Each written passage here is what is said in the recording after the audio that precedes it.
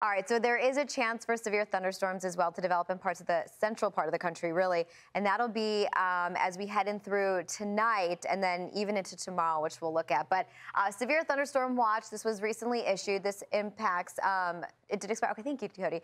So the tornado warning that we did have in central Kansas was allowed to expire. So good news there, but that watch is still going to be in place for portions of Kansas from central and then in towards eastern parts of the state. We actually have a second severe thunderstorm warning, this one popping up just to the east of Wichita there.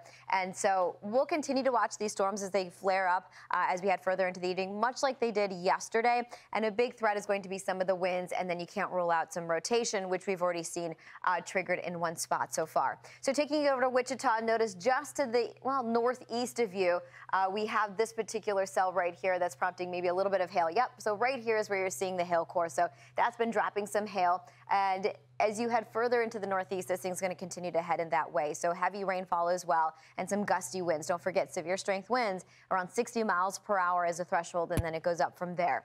Taking it over to the other warned storm. Now, this one did have a tornado warning attached to it. They allowed that to expire, but at this point, it's still a severe thunderstorm warning. This is for Ellsworth, Kansas, till 6:30.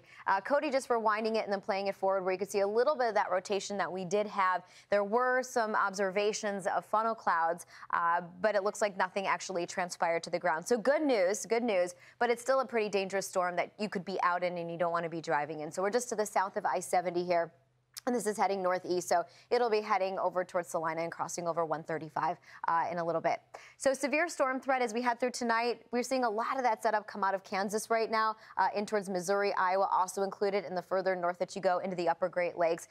I'm Amy Freeze. Welcome to Fox Weather's YouTube page. We have more great videos on the way, so make sure to subscribe to stay updated on all things weather.